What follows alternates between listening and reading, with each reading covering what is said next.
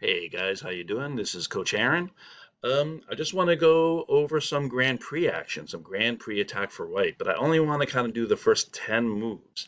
Um, Especially for beginners, I think the first 10 moves are really the most important to get you going, and the Grand Prix attack's got a pretty much a mapped out configuration for the start. So I'm going to go through one or two or maybe even three of the games I played recently, just fast Blitz games. But it's not so much the results of the game themselves. After all, anything can happen in Blitz sometimes. It can get messy quickly when you're playing fast. But it's just the first 10 moves, the actual opening Grand Prix attack that I want to talk about. Right, so here's the first one. Good old E4, C5. They're playing Sicilian. I play knight C3. I'm trying to keep it closed. If I was going to play an early D4, knight of 3 first on D4, I would try to open it up. That's the open Sicilian, but I'm playing knight C3. I'm playing a closed Sicilian, not trying to trade pawns, and I'm trying to keep control of D5. All right, so let's get back to the next move. And here, Black has quite a few different moves. In this particular game, they played G6 against me, which is very common. Once they realize their C5 pawn is not going to be traded, their dark squared bishop sometimes has problems coming out through the center and becomes a dragon bishop, as I like to call it, or just fianchetto. All right, so Grand Prix attack. It usually means you're going to create a pawn duo. You're not going to use your D pawn because you don't want to open up the center and allow a trade. So you can use your F pawn. You got your pawn duo, your snowplow. And you're going to build that up. And once you're ready, then you're going to go forward with these two pawns at some point. All right, so that's the beginnings of the Grand Prix. Let's keep going. Bishop G7.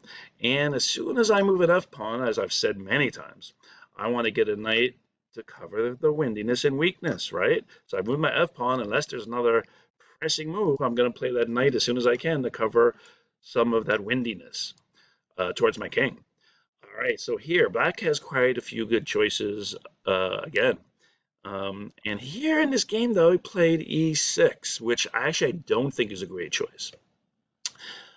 Because I'm making a snowplow, I have this pawn duo. You know that either one can go forward at the right time. So if you're going to put all your pawns so early on one color, and here they're putting them all in the white squares, it means that you're allowing your opponent to dominate the opposite color. And here, this would be a very easy idea. I already have, because they just played E6, I have an easy E5 followed by knight E4, and between the pawn and a knight, I would have early grip on two squares, perhaps D6 and F6. Why would you play an early E6 and allow what we call dark square weaknesses? Even with this bishop here, it's already busy. This dragon bishop, the fianchetto bishop, is busy trying to kind of cover these dark squares, and suddenly you're going to create even more. So that does not make a lot of sense to me. So this actually, even though it is played a lot in these type of pawn configurations, these types of positions, a lot of people play an early E6. Doesn't make a lot of sense to me. The moves which are a little more common would be, let's say, knight c6, and then I would attack that knight right away. I want to get rid of my bishop so I can castle, and I really love trading for this knight and doubling the pawns. So if they played, let's see, d6, that's much more common. This actually covers the square, so it's much harder for me to go forward with my snowplow, at least properly. They can play e6 a little bit later if they need to, and this already lets the bishop out. So d6 is probably played the most against me, and then knight c6. So one of those two are the main moves, but I do see a lot of a6 here. This is actually a very early move by Black to say, hey, I'm going to fight you on the queen side very quickly, going to take away some of your squares, b5 here, right? And not let your bishop come out so comfortably.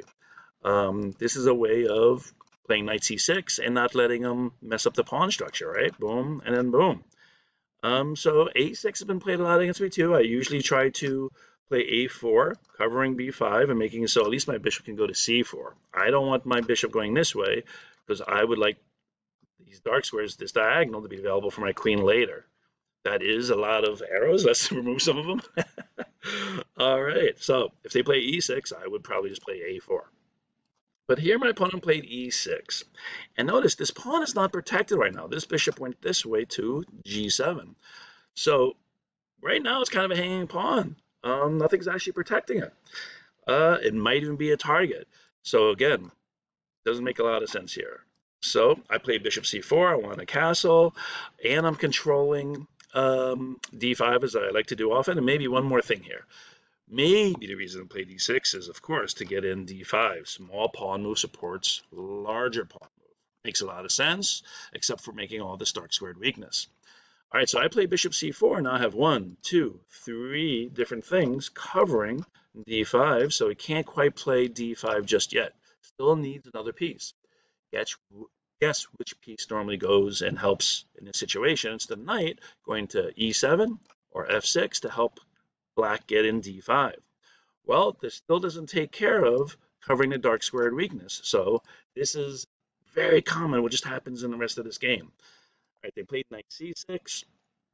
Once I put my bishop on c4, they weren't worried about b5 messing up their pawns anymore, I guess. And I played d3. Usually play d3, before I castle in these type of openings. Make the e pawn very strong, open up the bishop, protect the f pawn, and yeah, I want to see what black's going to do. I have a feeling it's going to be one of these knight moves, and of course it was, which is a mistake in my opinion.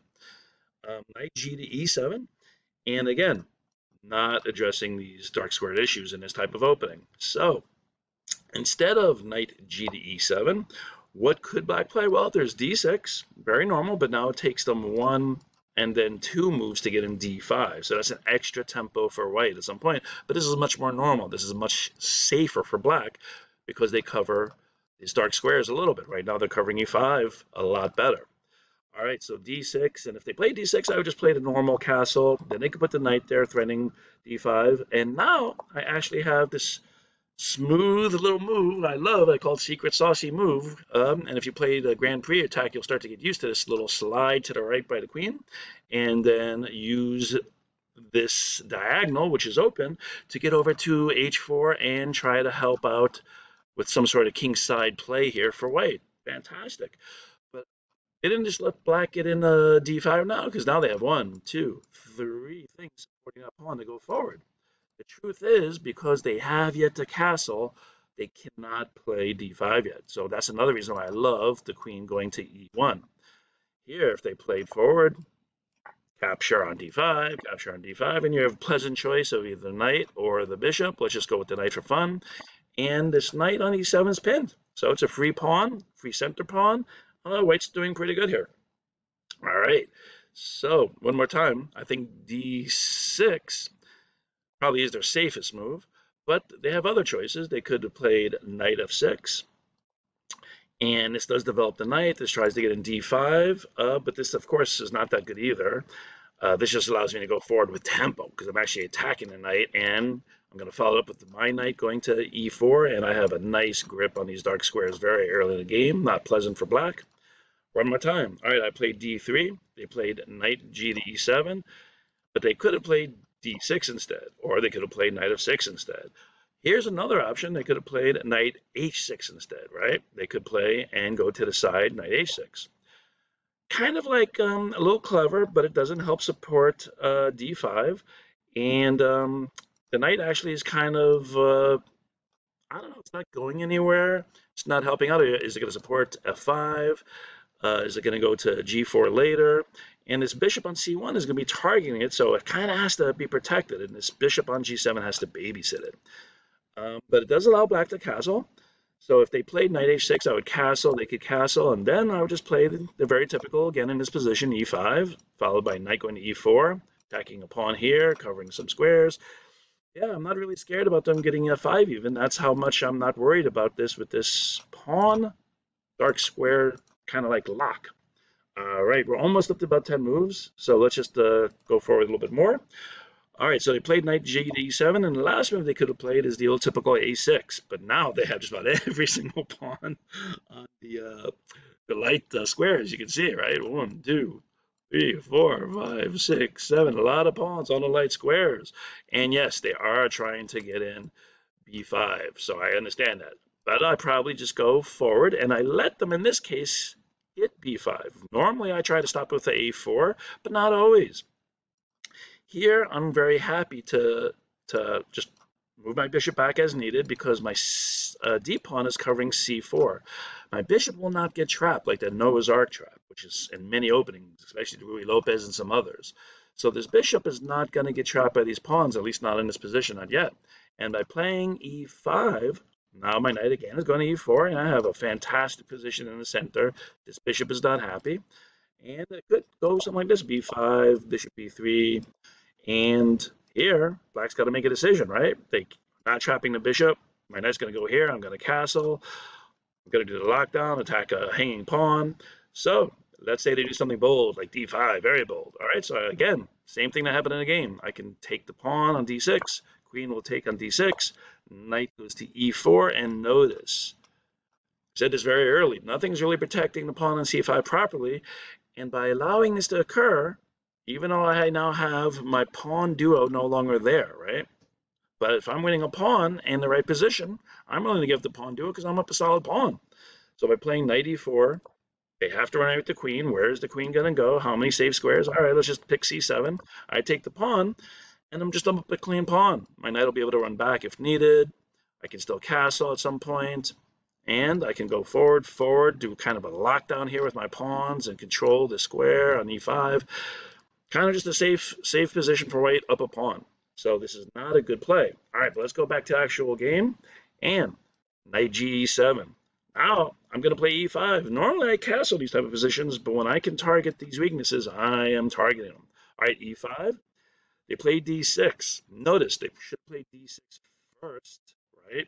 We talked about that a moment ago. Let me pull it up. They should play d6 first to cover this, because now if I play e5, they can go past, right? They can go past d6, past my e5 pawn and attack my bishop, and now they're not doing that bad.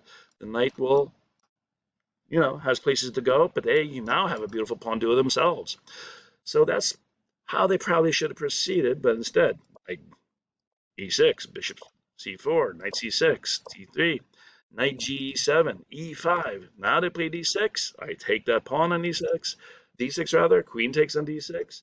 Knight went to e4. All right. Again, where's the queen go? It can't stay in the center protecting that c5 pawn. So they moved to c7. I snacked on the pawn, and that was a clean pawn. All right. So this is one Grand Prix game. Usually I'm going to do 2 or 3 games, but I kind of talked a little long here, so we'll stop. And I'll do another video soon on the Grand Prix. Again, the first 10 moves are most important. Try to build your snowplow and build up behind it, and go forward when you're ready. And as you guys know, in my classes with the students, at the end of every class, I love to do a joke. So let's do a quick one. I love jokes. All right, how about this one? Why did the chicken cross the playground? Well, I think all the students know this one. You only cross the playground to get to the other slide. The other slide. All right, this is Coach Aaron. Peace.